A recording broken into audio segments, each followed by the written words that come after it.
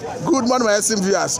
We are still looking at the performance of the President Bola Ahmed Tinubu in office. With me is Mr. Tobechukwu. Mr. Tobechukwu, you are welcome to the program.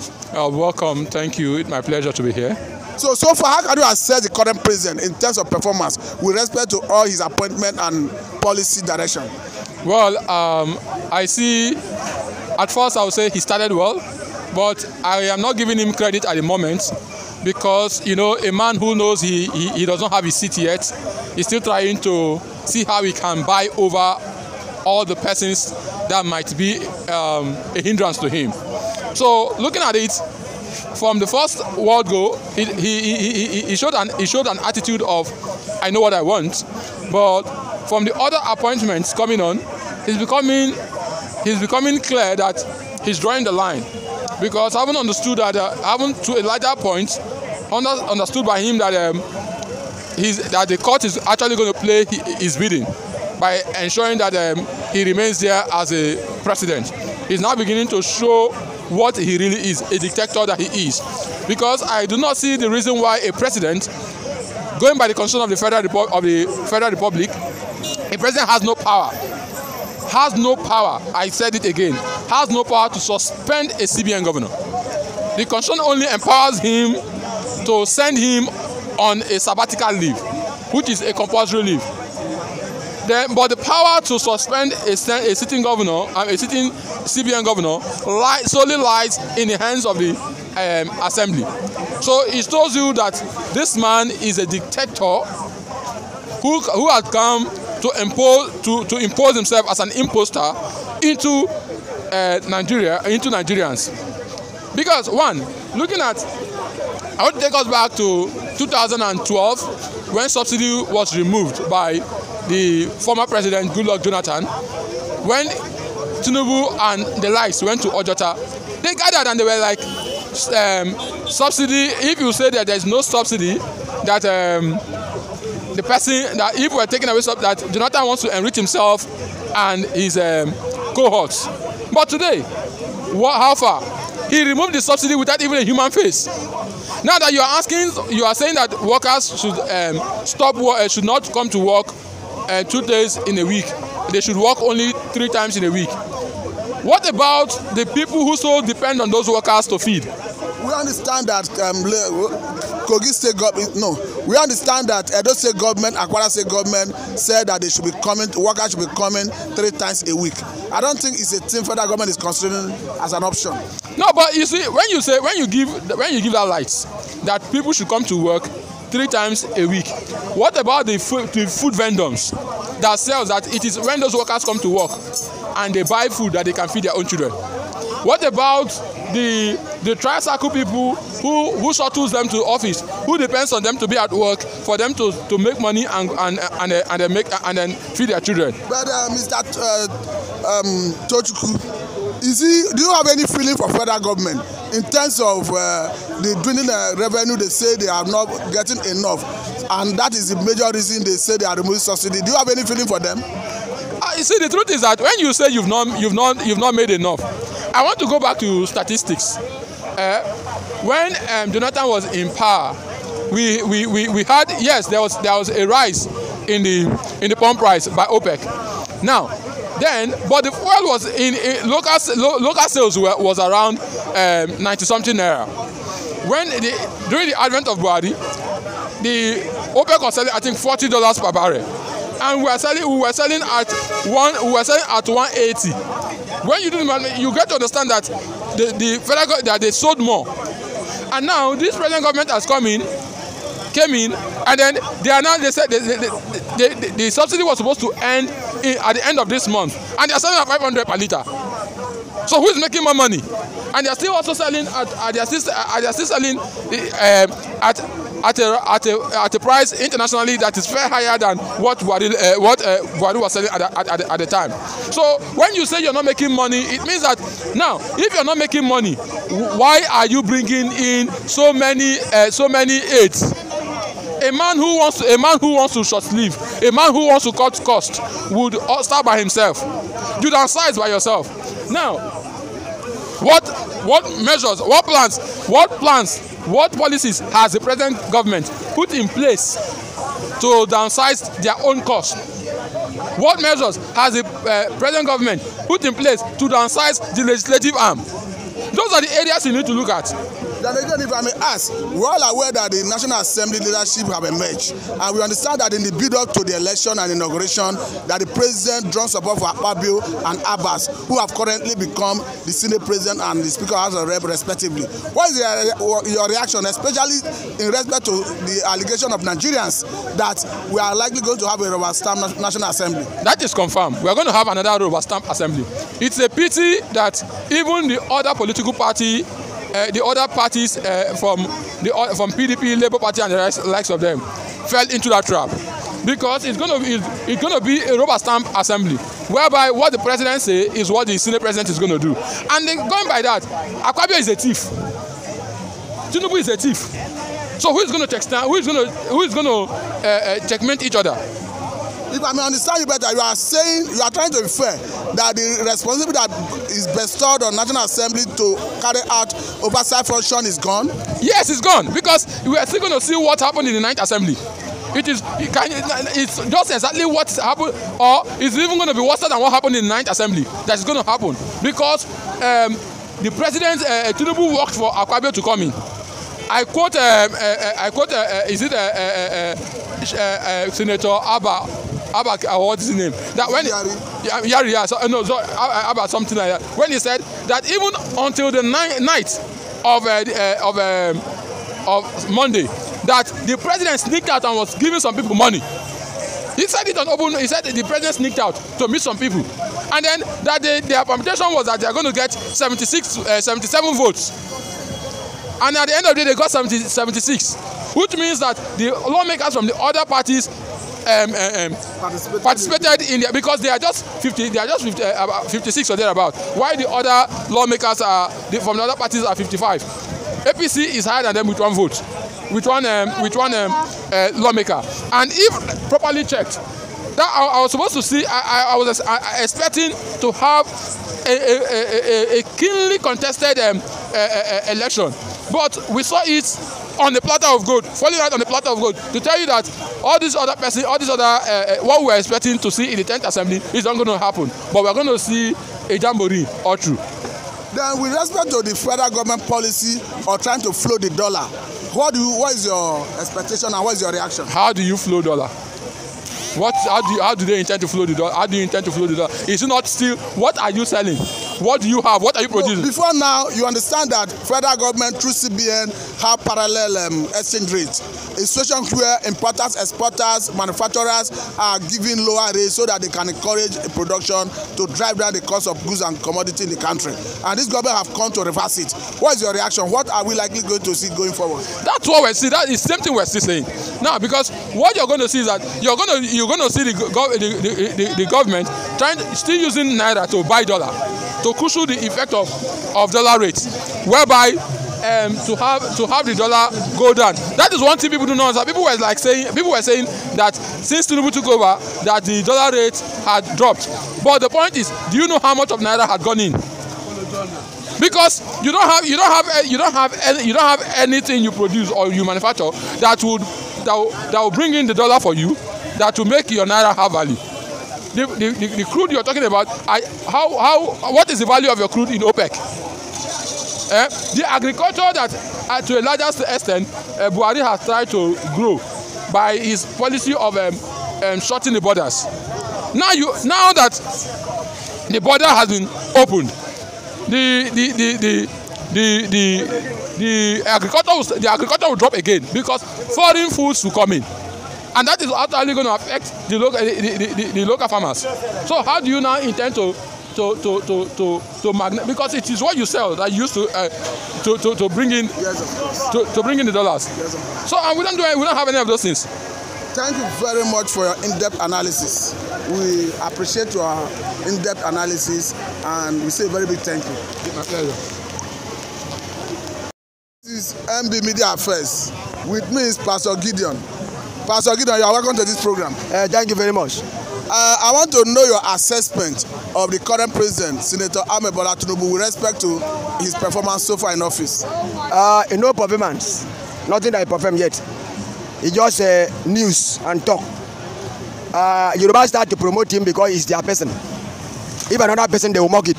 So he never do anything yet. I don't see anything he do yet. I don't see anything he do yet. That's the pure truth.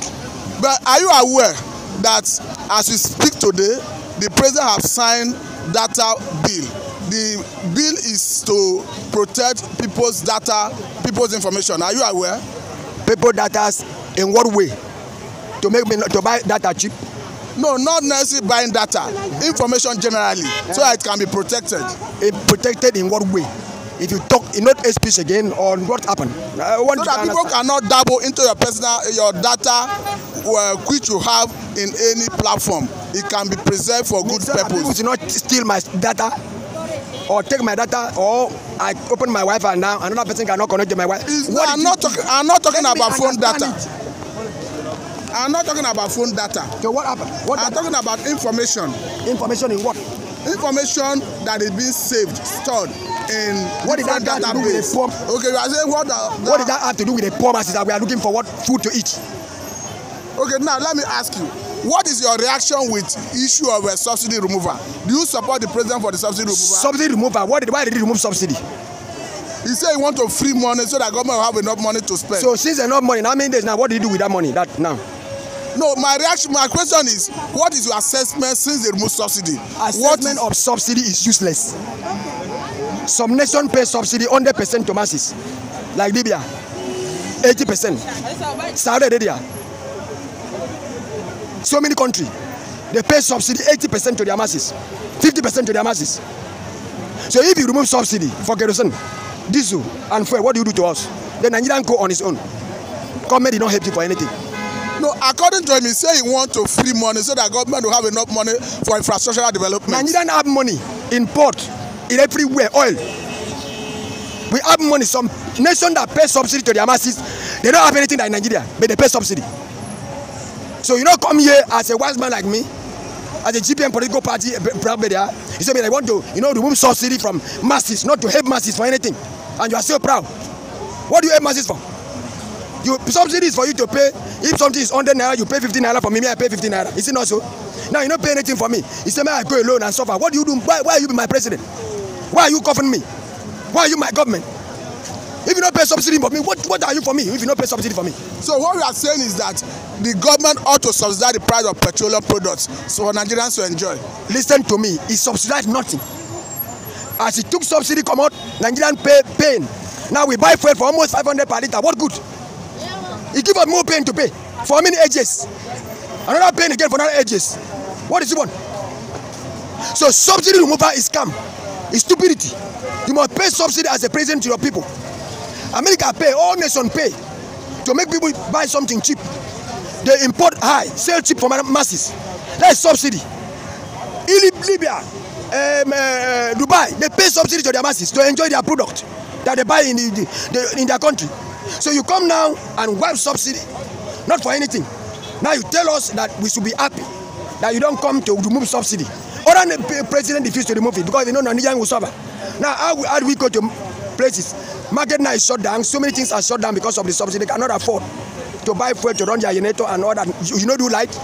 You come in, you don't put light in place. You don't put light in place. You don't put anything in place. Nothing that you put in place for us to enjoy. You just remove subsidy. For first day we enter office, Nigerians start to suffer for your first day. Now you start to proud that you are doing something. What do you do? Now, Pastor Gideon, you are aware that currently there's already leadership of National Assembly, and we understand that in the build-up to the election and inauguration of the 10th National Assembly, the President Bola Ahmed Tinubu supported Senator Akpabio and Abbas as the Senate President and the Speaker House of Representatives respectively. And as we speak now, both of them have emerged leaders in the respective chamber of National Assembly. Okay. What is your reaction with Senate President Akpabio being the Senate President and Abbas as the Speaker of House of Representatives? Yes, for him to be a Senate President, I pray my own rule for Akwa Ibom to become Senate President. I know what I do to the ancestors. That one, nothing concerns me with that. I know what I do to the price I pay to the ancestors for Akwa Ibom to become Senate President. Now, it has never happened before. In your assessment, in my assessment, it's good that Akpabio is the president. It's supposed to be. It's supposed to be since. But somebody stop him. Now that thing is clear. Now he come to become Akpabio after that place going to presidency. Now, what is your reaction to what Amnesty International said recently? That since Tinubu took office, that about 120 Nigerians have been killed by criminals, bandits, Fulani herdsmen, and others. What is your reaction? It has happened now. Tinubu cannot deliver help to Nigeria. He's not the Messiah now. So they must kill as they used to kill. Nothing he can do. What can he do? Bible says, "I know place can a man prevail." As a pastor, I know what he cannot do. Cannot do anything. So bandits will still kill. Fulani herdsmen will still kill. Things will still be the way it be. Nothing changed. Because why? Tinubu cannot save the nation. He's not the Messiah to the country. And you are equally aware that as we speak, the former Speaker of House of Representatives, Femi Gbajabiamila, have been made the Chief of Staff to Mr. President. What is your reaction? That's how it have to be, because it's Yoruba that make him a that. He must be that. Okay, are you saying that Tinubu is playing ethnic politics? Every bad politics ever. He signed students to go to school. He said they should pay loan to go to school.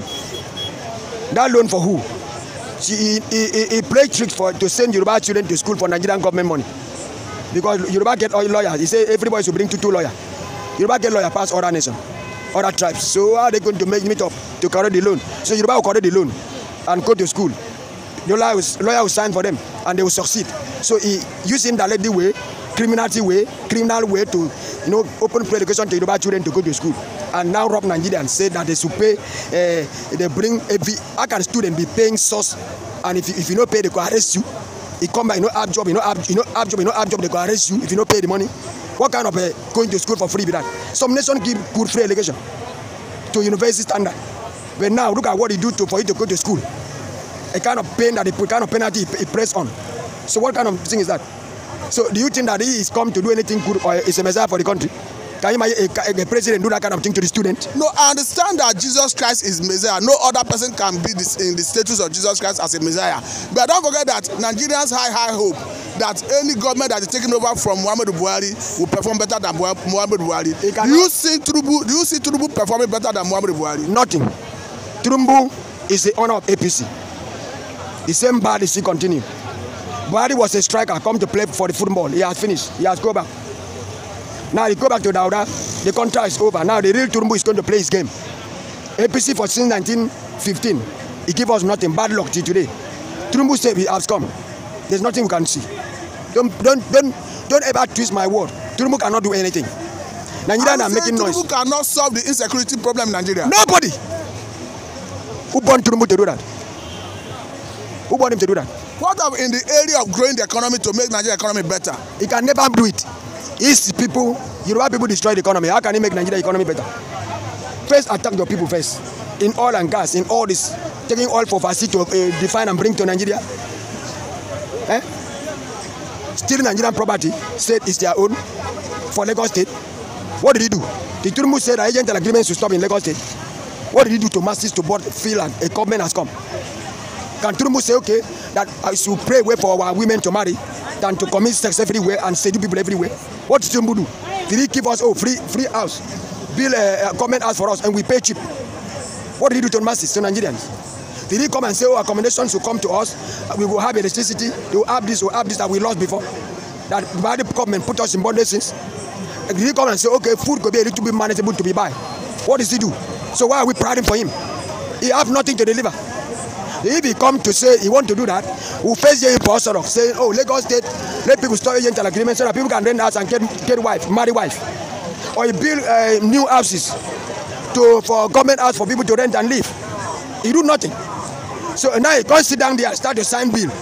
Stupid bill. Bill and no favor to masses. So why is he signing?